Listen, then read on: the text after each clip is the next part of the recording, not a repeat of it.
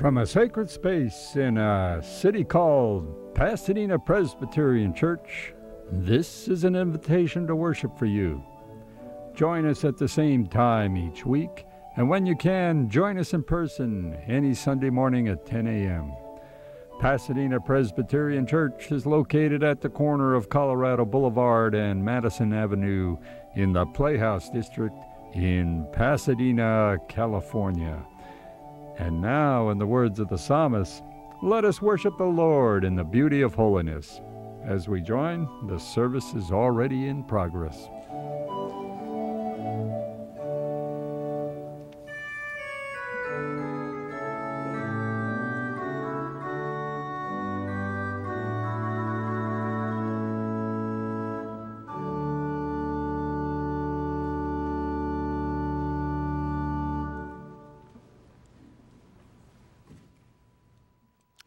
Good morning. If you are able, please stand that we might call one another to worship. Praise God for the joyous gift of a new day. Let us worship God who is rich in mercy. God has turned our sorrow and sadness into dancing and joy and transforms fear into resurrection love. Oh God, we will give thanks to you forever.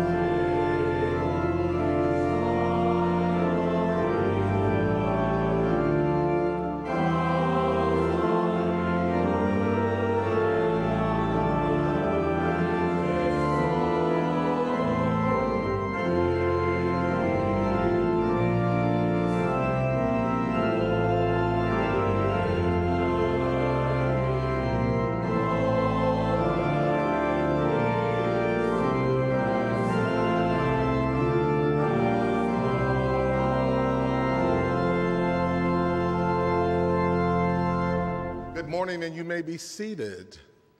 My name is Mark Yakes, and I'd like to welcome everyone here to Pasadena Presbyterian Church here in downtown Pasadena. A warm welcome to you all who are worshiping here with us in the sanctuary, and a warm welcome to our visitors here who are worshiping for the first time in our sanctuary. You are welcome. And a warm welcome to those who will be viewing us lately on DVD or is watching us right now on Channel 32. Good morning and welcome to worship here at Pasadena Presbyterian Church. This is a place of belonging, a place where we embrace diversity and we build community in our fellowship, and we follow Jesus Christ to serve in transforming the world around us. We invite you all to stop by our visitor center here, and you're welcome right on the patio right after worship. And if you are a visitor here for the first time, please do stop by. We have a nice little token of appreciation for you joining us here at worship. It's a nice little beautiful mug and something to take away from your experience here along with the worship that you have here. You will find in our pew racks, I also like to do the visual on this, a little card. If you're a visitor here, would you mind filling it out and giving us a little information about yourself and telling us what you think of our worship here, or if you have a concern or something that we may be able to help you with, or just to say, hey, hi, and see any ways that we can help you along your spiritual journey. And if you are a member here and there you have a need or something that needs to be addressed, please fill it out if you have a change in information, or if you just have something you want to say, saying, hey, that's really good, I really enjoyed myself in the worship. All comments are welcome, and please do fill out those cards. Today, the educational class will meet in Gamble Lounge following our worship today. Today's topic is gun violence, and leading the discussion is Virginia Classic, the co-chair of the Episcopal Lutheran Gun Violence Prevention Task Force for the Diocese of Los Angeles. That is the long title, and I'm sure that she's going to be a wonderful moderator of that. Many of you may know her as she was a featured speaker at the Presbytery Peace Conference held at Knox Church in February. This is both a relevant topic for this time, as we all know, because there's been so many instances of people who have been perpetrated by violence, especially with guns in this country. So please stop by and engage in a nice little topic, and maybe get some further information or offer your opinion on the seriousness of gun violence here in the United States of America. You will find also in your bulletin a blue envelope, which I neglected to bid. It's for the deacons. I'm a deacon. Hi, all those fellow deacons out there. Once a month, on the first Sunday, we do collect offering for the deacons that helps us to provide services for those in need here at our church, and to help us provide things with memorial services and that sort of things, and flowers and stuff like that. So all donations are greatly appreciated. I also invite you to read other announcements in the bulletin that may be of importance to you in this coming week. In the life of our congregation, we have several celebrations and concerns. We like to celebrate, I'm going to try to get this name right, Thayer Scrivener, who has recently become a nationalized citizen here. Congratulations, Thayer.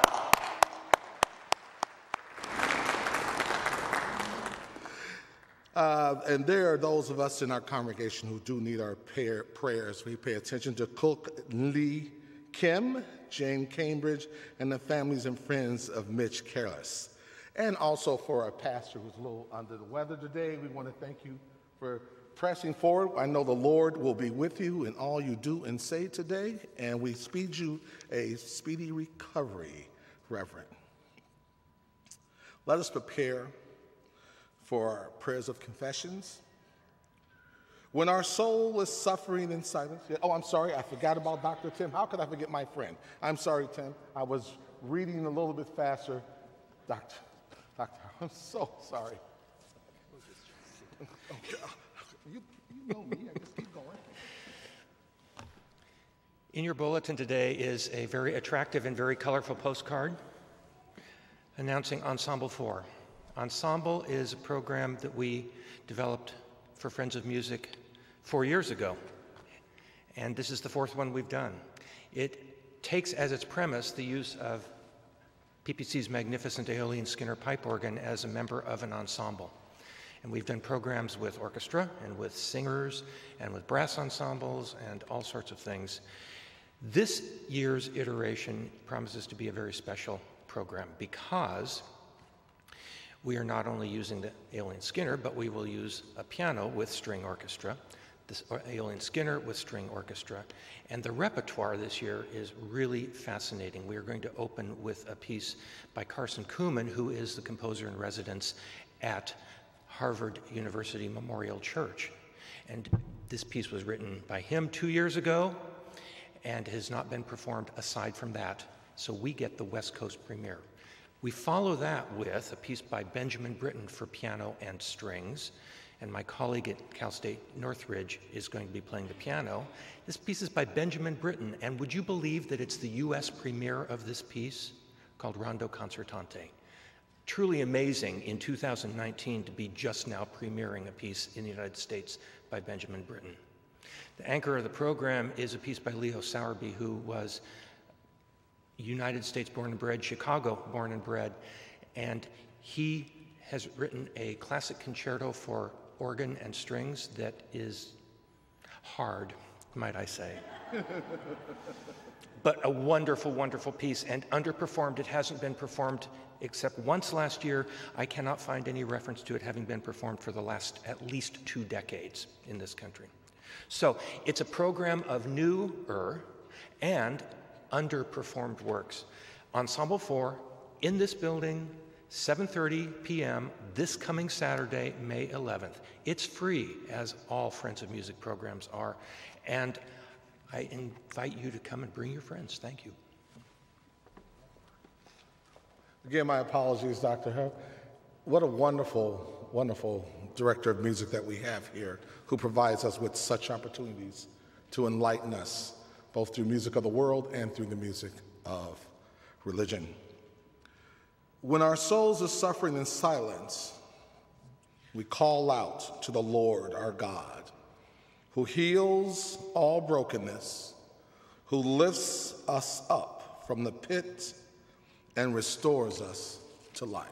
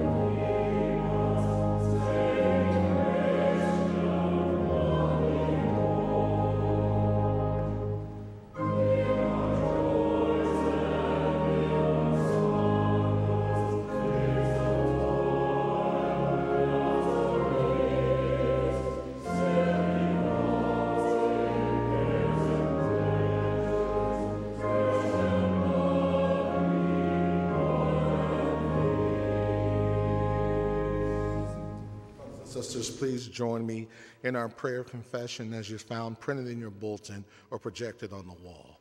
Let us pray. Resurrected One, you have proved that nothing can defeat the power of your love, and yet we continue to nurture our doubts. Time and again, you show us that your transforming love, in which you gathered our despairs into your love. You are faithful and ready to heal us of our pain and pride, ready to give us wisdom and guidance, yet we ignore you, God. Call us again to follow you. We are like lost sheep, and we need your help to find our way back to you. Lead us from our fears to your never-failing love. Let us continue our prayers in silence.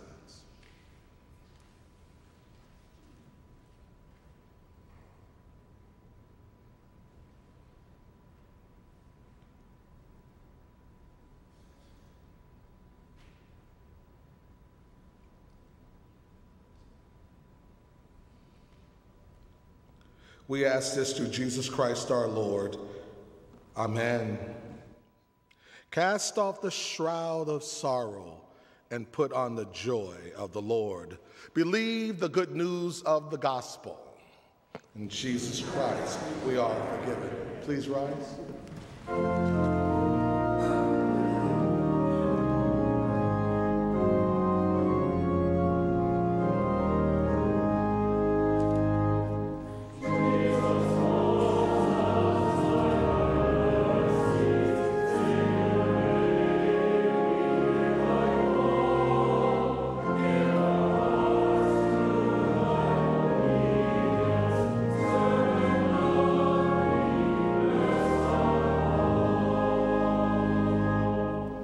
peace of our Lord Jesus Christ be with you all.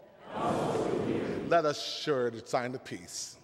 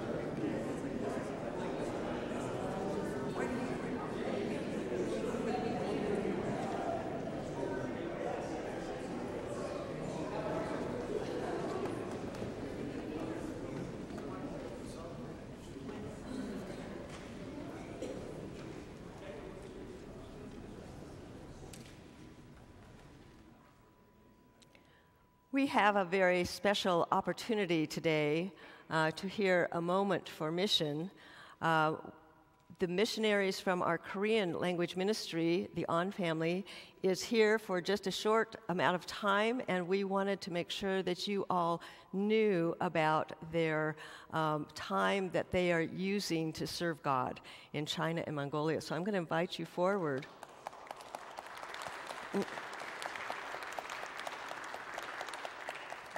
You have in your bulletin a handout, an insert, so I do hope that you've had a chance to look it over, and it will share a lot of the mission. Good morning, everyone. Good to see you. So I'm going to introduce very special our family members, overall our PPC, Mr. An and Mrs. An and their beautiful daughter together. So I'm going to cut it short. But I just want to remark just one very important thing. They're not the outsider. They're us. They're one of us. Let's hear their story. Hello everyone. 저희는 2010년에 이곳 파사디나 장로교에 처음 왔습니다. Hello everyone. We have been a member of PPC since 2010. 이곳에서 안수지사와 순장 등을 사역을 하였고 We served as small group leaders and deacons at this church. 2015년에 하나님의 부르심으로 선교사로서 파송되어 중국에 가게 되었습니다. And in 2015, we felt God's calling to go to China as medical missionaries. 중국의 단동이라는 곳에 갔는데 단동은 북한의 신의주와 압록강 사이를 두고서 마주보고 있는 그런 곳입니다. We went to a city called Dandong, and Dandong is a city that borders North Korea. 그곳에서 의료 사역을 하게 되었고 환자를 치료하는 일을 하는 데 있어서 말씀을 전하는 일을 할 수 없었습니다. We served as medical missionaries, treating North Korean, Chinese, and Korean patients, but it was impossible to directly share the gospel with them. 말은 할 수 없었지만 그곳에서 정말 사랑으로 진심으로 환자를 그런 대하여서 치료를 해줌으로써 예수 그리스도의 사랑을 전하는 일을 할 수 있었습니다. But we tried our best to share God's love through delivering sincere medical service. 그렇게 4년간의 중국의 사역을 마치고 하나님께서 다른 곳으로 이동하게 됐는데 몽골로 가게 되었습니다. Now our 4 years of mission in China has come to an end, and we'll be going to Mongolia for our next calling. 몽골에서의 그런 사역은 마찬가지로 의료 사역을 하고 이 사람은 대학에서 학생들에게 가르치는 그런 사역을 함으로써 그 사람들에게 말씀을 전하는 그런 일을 하게 되었습니다. We'll be doing the same missions in Mongolia, serving as a doctor, and also she'll be serving as a teacher at International University, sharing the gospel. 그곳에서 사역을 잘할 수 있도록 기도를 해주시고 몽골이라는 나라는 굉장히 춥기 때문에 그런 곳에서 건강을 유의하게 잘 지낼 수 있도록 그런 기도를 해주시길 바랍니다. Please pray for our mission in Mongolia, and also Mongolia is a very cold country, so please pray for our health too.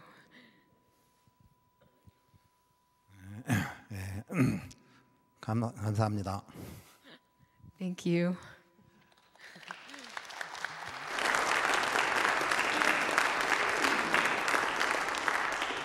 I'd like to have a moment to pray for them before they're going out. So we are sending out to Mongolia for God's mission all together. So you can raise your hand and spread your hand towards them, and let's going to pray together. I'm going to pray in Korean for them, and Pastor Ann going to pray in English. Let's pray together. 하나님 감사합니다. 우리 안성교사님 가정을 주님께서 붙들어 주시고 몽골에서의 사역 가운데 주님의 은혜를 가득 부어 주시옵소서. 주님께서 부르신 이 부르심에 응답해서 정말 담대한 마음으로 나아가는 이 가족들 가운데 주님께서 사랑과 필요한 것들을 채워주시며 그 모든 사역을 인도하여 주시옵소서. 예수 그리스도 이름으로 감사하며 기도합니다. 아멘. God of life, God of love, we thank you for the On family and their call to serve you in China and Mongolia, and we pray your blessing upon them as they return, that you might use them in mighty ways, that you might use them not only to heal, but also to heal bodies, but also to heal souls as they share your love with them. Keep them safe, keep them in your ever-loving comfort and presence. We thank you, Lord, for their life of service and how they are sharing their faith to others about you. We thank you, Lord, for them. In your Son's name we pray. Amen. Amen. Thank you. All right, thank you. Thank you so much. We're so glad you're here.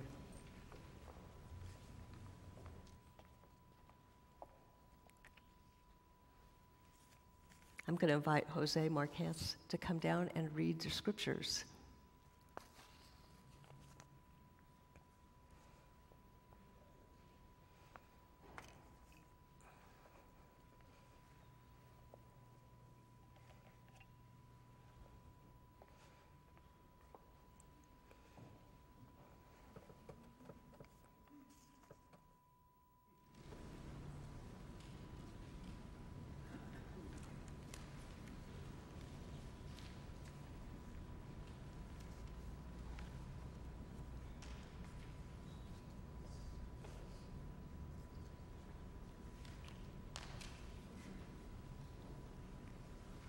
I will be reading from John 21, verse 1 through 19. After these things, Jesus showed himself again to the disciples by the Sea of Tiberias, and he showed himself in his way. Gathered there together were Simon Peter, Thomas called the twin, Nathanael of Cana in Galilee, the sons of Zebedee, and the two others of his disciples. Simon Peter said to them, "I'm going fishing." They said to him, "We will go with you." They went out to get into the boat, but that night they got caught nothing. Just after daybreak, Jesus stood on the beach, but the disciples did not know that it was Jesus. Jesus said to them, "Children, you have no fish, have you?" They answered to him, "No." He said to them, "Cast the net into the right side of the boat, and you will find some." So they cast it, and now they were not able to haul it in because there were so many fish. The disciples whom Jesus loved said to Peter, "It is the Lord." When Simon heard Peter that it was the Lord, he put on some of the clothes, for he was naked, and jumped into the sea. But the other disciples came in the boat, dragging the net full of fish, for they were not far from the land, only about 100 yards off. When they had gone ashore, they saw a charcoal fire. There was no fish on it, and bread.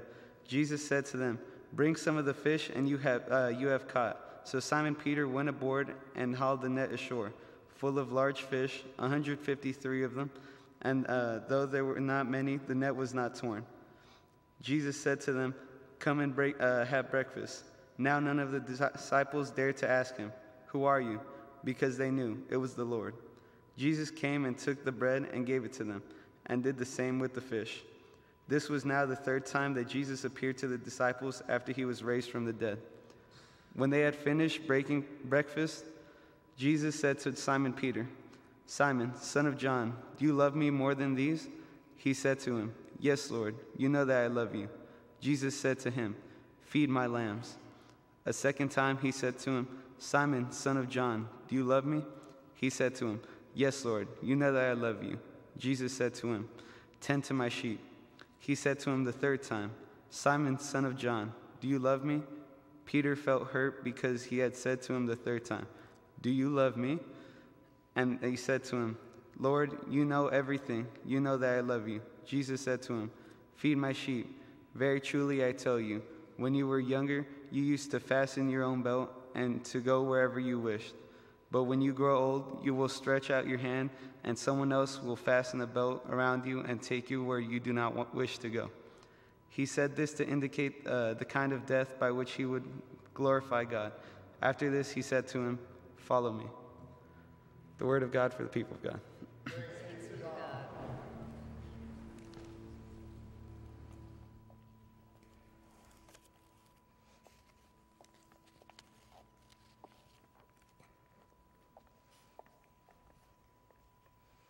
Will you pray with me, please?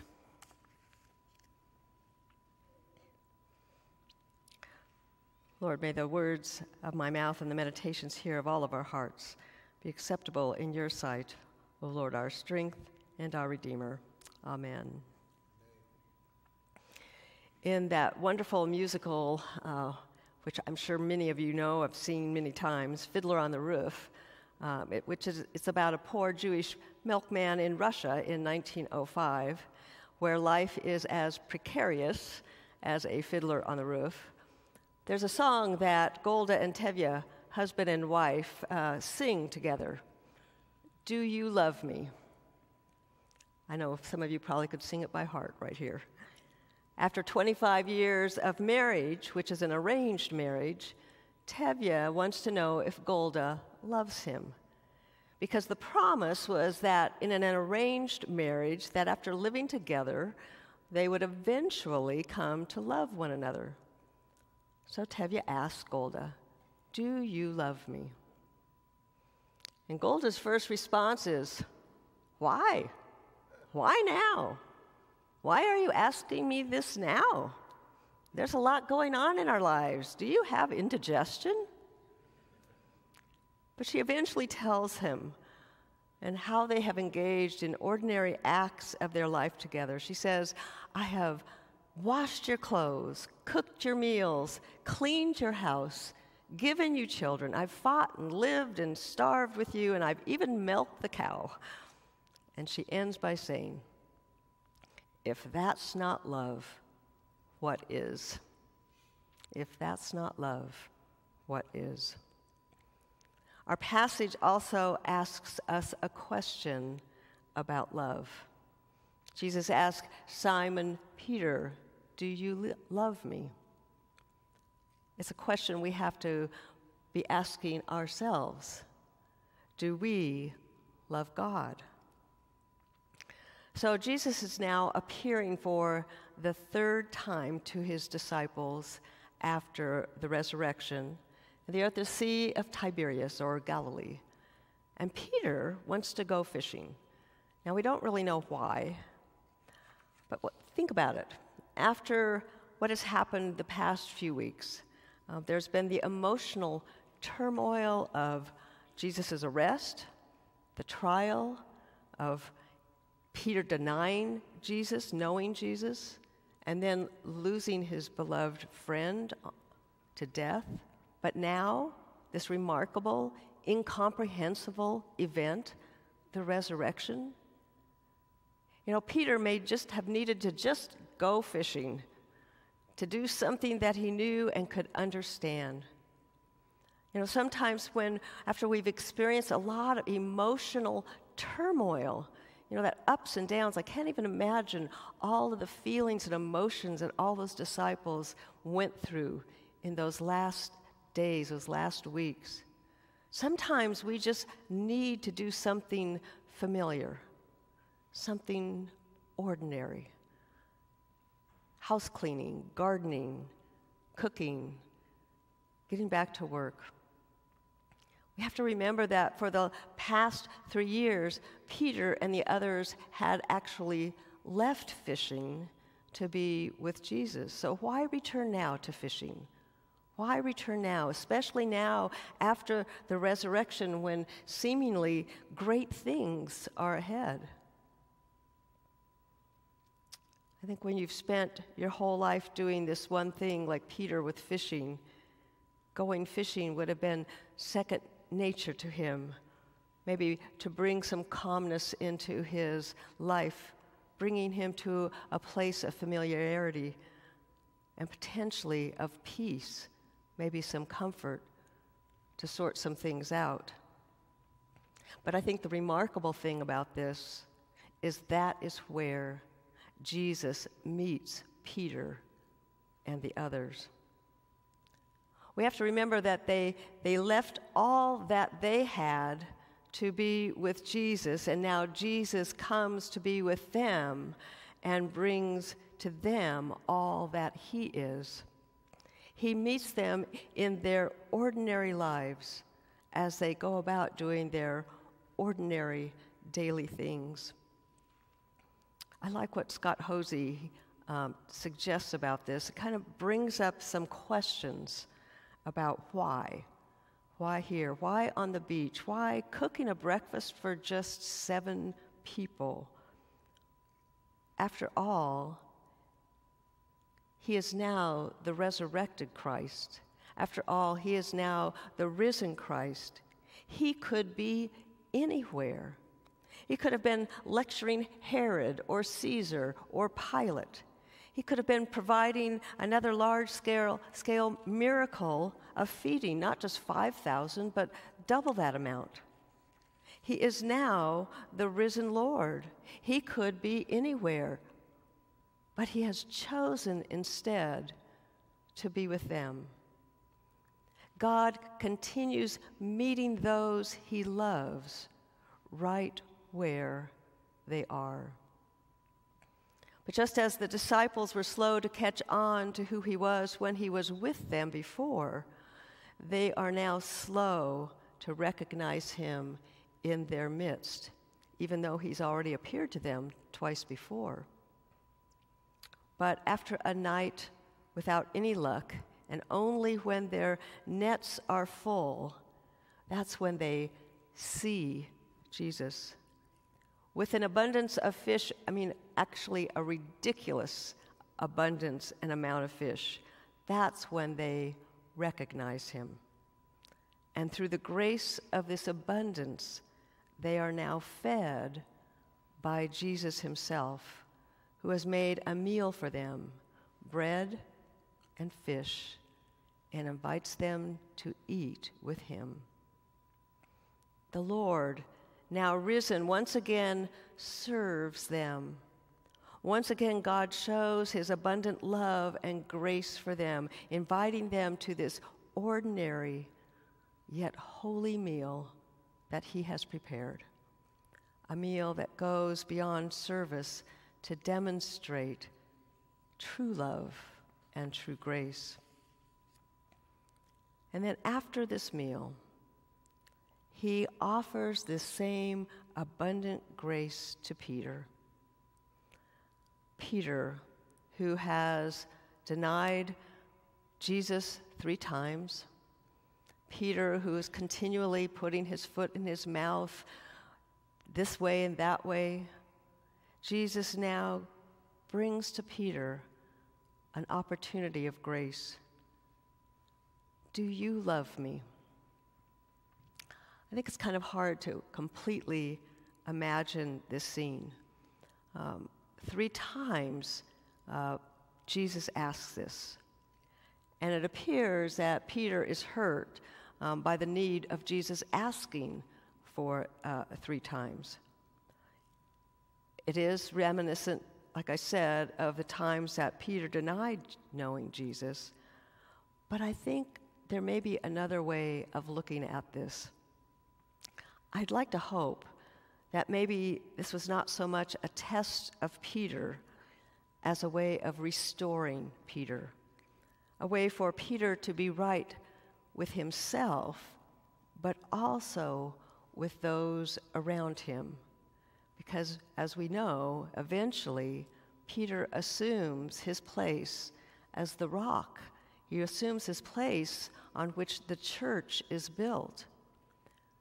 So it is an important part that he feels restored, as well as the others understand that grace given to him. It is a time of restoration that will lead to Peter's transformation. Perhaps we too need to remember that sometimes when we have to experience something over and over and over again in our own faith, that maybe it is not a test, as some will say, but it's a process of sanctification. It's a process of maturing in our faith. It's a process of bringing us closer to be the person that God intends for us to be. And so, with that love and that grace, Jesus then asks Peter to nurture, to feed, to care for his sheep, to live it, to share it, to risk himself, to show the same love that Jesus offers to Peter. I think God asks us the same question. Do you love me? I think we have to recognize that this is a very different question than the question, do we believe in God? Believing may be our acceptance of a greater being, a creator, the creator of the universe, a redeemer. To believe that we have the promise of redemption. But that is different than asking, do we love God? If so, what should our response be? What does God ask of us? To feed, to nurture, to share, to encourage, to show this amazing, restoring, abundant love and grace that we know from God, to share it with those around us, people we know and people we don't know. If you look at the Gospel of John, this is really seen throughout his whole Gospel. John really wants us to know that God is in the business of providing us with abundant love, abundant grace. Even at the very beginning of John's Gospel, he says in John 1, verse 16, we read, "From his fullness we have all received grace upon grace." God's grace is enveloped by God's love. And this grace comes to us not just in times of extreme difficulties and suffering, but it also comes to us as we go about our daily, sometimes mundane, ordinary lives. God wants us to know that he is not just a stained glass, untouchable God, only meant for sacred events, but that God walks with us daily to provide grace over and over and over again. Teresa of Avila puts it this way. She says, we need a Jesus in the kitchen amid the pots and pans of our lives. I like that. Sometimes I think it's hard to see the abundance of God's grace in our ordinariness, but I think it also means that we have to look with new eyes and see with new hearts.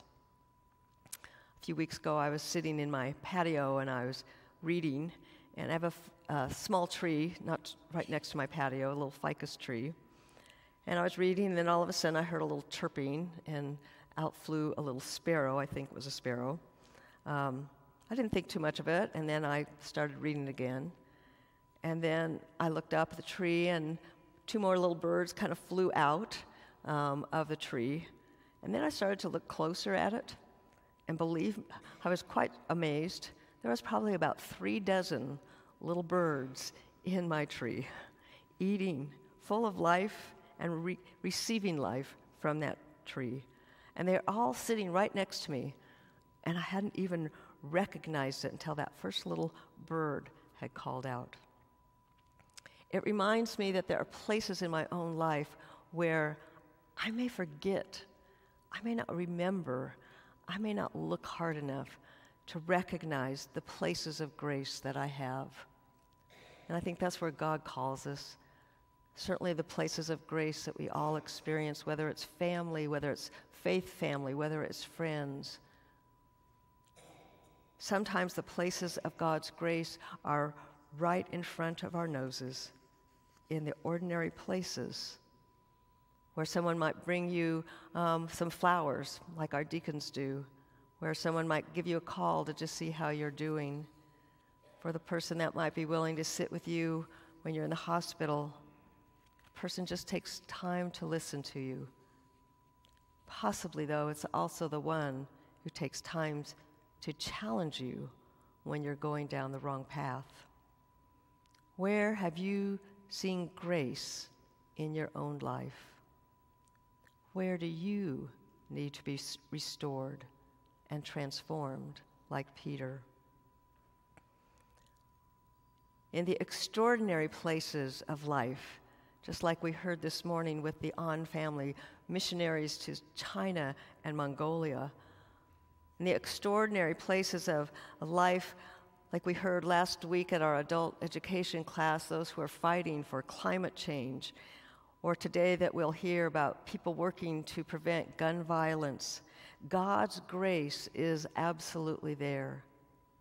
But also God meets us every day in places that seem ordinary, but in the end are means to transform us into that new life. We just need to know where to look. God promises us to never leave us, to walk with us through all of our life, no matter our circumstances, no matter how far we have strayed or turned away from God. God's grace is greater than the sum of our mistakes. We are forgiven by God's abundant grace. If that's not love, what is? Amen. If you would please stand with me and affirm our faith together. Please note that this is a responsive affirmation of faith this morning. We believe in God, the Father Almighty, Creator of the heavens and of the earth, creator of all peoples and all cultures. We believe in Jesus Christ, God's Son, our Lord. God made flesh in person for all humanity. God made flesh for love and grace and for all creation. We believe in the Holy Spirit. Through God incarnate, Jesus Christ, makes his presence known in our peoples and our cultures. We believe in the Church Universal because it is a sign of God's reign, whose faithfulness is shown in its many hues, where all tongues sing the same praise. And because we believe, we commit ourselves to believe for those who do not believe, to love for those who do not love, to dream for those who do not dream, until the day when hope becomes reality. Amen. You may be seated.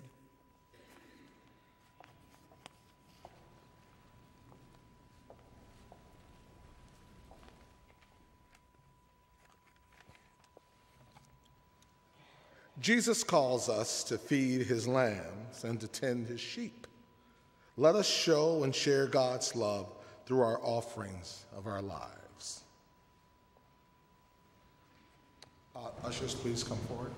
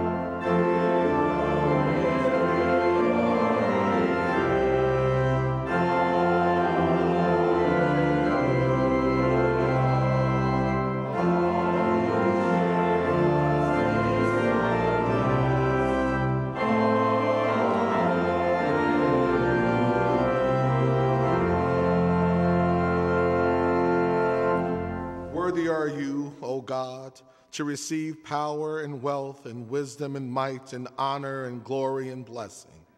Receive these gifts of thanksgiving and praise and use them for your glory and the good of your people. In the name of Jesus Christ, amen.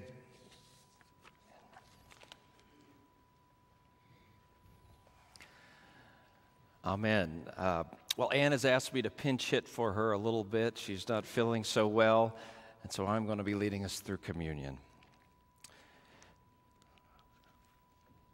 Come to the Lord's table, all you who love him. We come to the Lord's table, opening our hearts to receive God's love.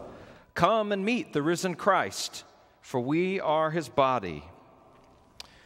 God be with you. And also with you. Lift up our hearts. We lift them up to God. Let us give thanks to God, Creator, Christ, and Holy Spirit. It is good to give thanks, God. O God, who is light in the darkness, we pray for those who live in places where hope is dim. Be for them and for us protection in the dark. O God, who is our comfort, we pray for those who live in fear, real and imagined. Be for them and for us consolation and courage. Give us your wisdom in times of stress, fear, and grief, in times of temptation and danger. Grant us patience to wait for you and courage to be strong in your hope. With joy we praise you, gracious God, for you have created heaven and earth, made us in your image, and have kept covenant with us.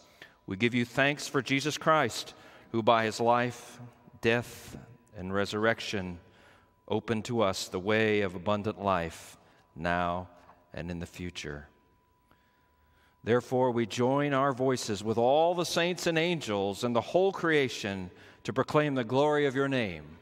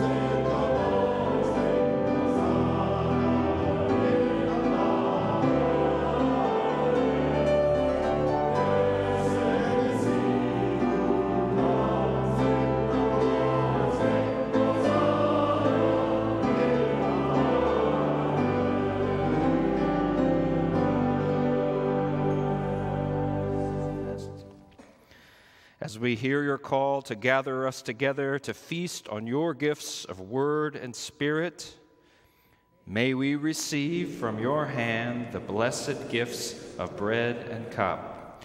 Let us proclaim the mystery of faith. Christ has died, Christ is risen, Christ will come again. Would you join me in saying the Lord's Prayer together? Our Father, who art in heaven, hallowed be thy name. Thy kingdom come, thy will be done, on earth as it is in heaven. Give us this day our daily bread, and forgive us our debts as we forgive our debtors. And lead us not into temptation, but deliver us from evil. For thine is the kingdom, and the power, and the glory forever. Amen. We give you thanks that the Lord Jesus, on the night before he died, took bread. And after giving thanks, he broke it, and he gave it to his disciples, saying, "Take, eat. This is my body, given for you. Do this in remembrance of me." In the same way, he took the cup, saying, "This cup is the new covenant of my blood, shed for you for the forgiveness of sins. Whenever you drink it, do this in remembrance of me." I'd like to invite our servers to come forward to serve communion.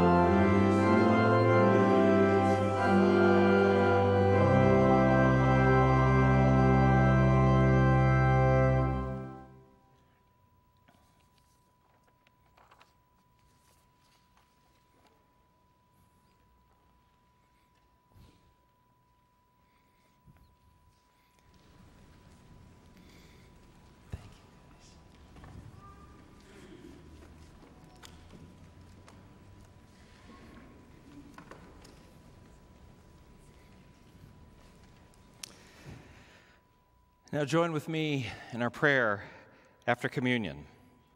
Gracious God, may we who have received this sacrament live in the unity of your Holy Spirit, that we may show forth your gifts to all the world. In the name of Christ, amen.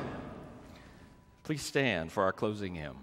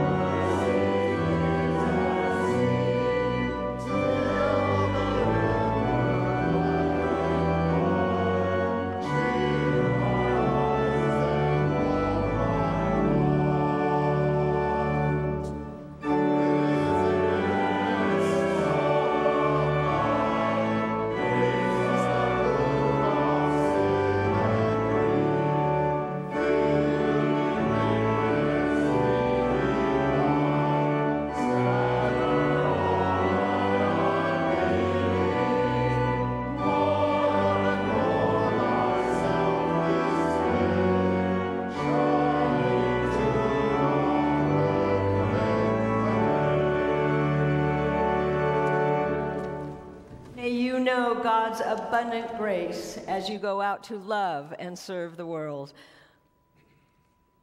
In the name of the Father, and the Son, and the Holy Spirit. Amen.